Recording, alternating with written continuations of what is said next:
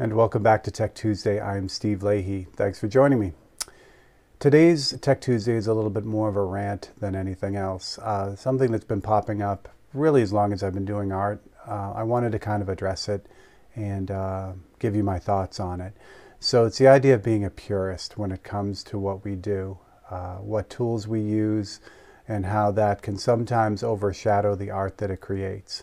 So let me start by saying the obvious, that art is a personal thing. We all have what makes us happy about what we create. It gives us a sense of joy, sometimes a sense of purpose. It's a voice, all of those things. It's very, very personal. The issue, I believe, comes when you take that personal set of values and then project it on other people, especially people who are new, who are getting into it. And specifically what I'll use for an example is the idea of airbrushing and freehand versus using templates and shields. So this can be applied anywhere along not only art, but in a lot of different ways. So what we're going to do is let's switch to this painting here that I just did for the 543 giveaway that we do each week on the Facebook live feed.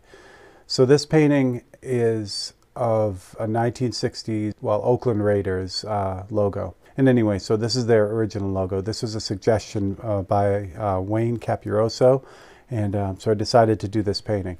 So the reason why I'm showing this painting is because it's a very clean graphic logo type piece of art. To do this with an airbrush, there are easier ways to do it. And let me show you the method that I use a lot with a lot of these paintings. If you're familiar with the way that I do my work, I will make a photocopy of whatever it is that I'm trying to paint. And then I'll end up doing a lot of basically pre-cut custom stencils. So in this case, this is the black, some of the black anyway. And I'll just spray in the bits and pieces and then kind of connect the dots. And there's cutouts for everything here, the helmet part of it and the rest of his eyes, the yellow, that kind of thing. So these aren't adhesive or anything. I just hold them in place really tightly with magnets, and that's what kind of keeps it clean. So the reason why I'm showing all this is because this is one method to do this. It's not the easiest method by far, but I'm doing all these paintings all in a row. I do 5 of them every week. I just kind of keep it the same style of workflow, and that works for me. But if I used a plotter for this, a plotter would be just take this image, bring it into a vector program, turn it into line art essentially, and then the plotter will cut out the masks that I need, all of them, really perfectly, quickly, and cleanly, and I can make as many as I want. Then I just put that adhesive mask over and then pull out the bits and pieces that I need, and it's done. It would have taken a lot less time.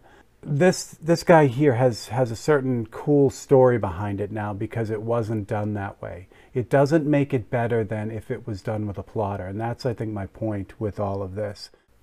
In airbrushing, there is a moment where it becomes a cool story if you say you do only freehand work. So what that means is if I were to just do this whole painting without any use of any stencils at all, no paintbrush or anything, if I did it only with the airbrush, and I was able to come out with that same image, that's difficult to do, and it makes a really neat story.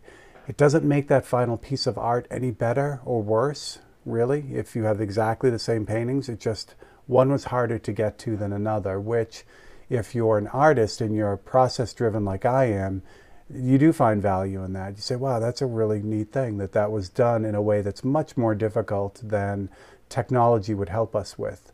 So that's all fine. If you want to do things in a way that your value is added because of the level of difficulty, that's perfect. My issue is when that is passed on to someone who is new, who is learning. If you then turn around to a new airbrusher and say, yes, freehand airbrushing is the only way to go, you're cheating if you use anything else, templates or paintbrushes or whatever, you set that person up for a really difficult time. Not to say that learning how to airbrush without any stencils or paintbrushes is not important. It's very important.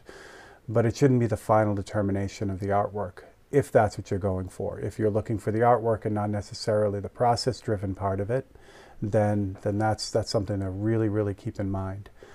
The other analogy I use for this is the house building thing. So you have two people.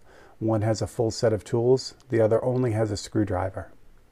They build exactly the same house. I mean, if you didn't know, you wouldn't know. They're exactly the same house. But at the end of the day, if someone says, yes, I built this entire house with only a screwdriver, no saw, no hammer, I used a screwdriver for everything, you'd be like, that is incredible. Does it make the house worth any more? Probably not. It probably took a lot longer to build, was way more difficult, but yet it's a cool story. So that's the way I kind of give that analogy for that kind of thing. So the moral of today's story, the moral of today's Tech Tuesday is be very proud of what you do. If working in a certain way gives you pleasure and fulfills the need in your artwork, go for it. But be very careful as you pass that type of information on to others who are learning. There are many ways to get things done, and whatever works best for you is the way to go. But again, be really careful with what you pass on. And if you're learning, be very careful about what you're listening to. If a method doesn't add any value to what you're painting or what you're working on, then don't feel bad about moving on and finding a new way to do it. It's just the way we work. So there you go. So that is your Tech Tuesday rant. Hopefully that makes sense and you enjoyed it. If you did, please like and subscribe. Click that bell icon for more content, and we'll keep you notified on what's going on. And for Steve Leahy and Tech Tuesday, you guys are the best, and I will catch you the next time.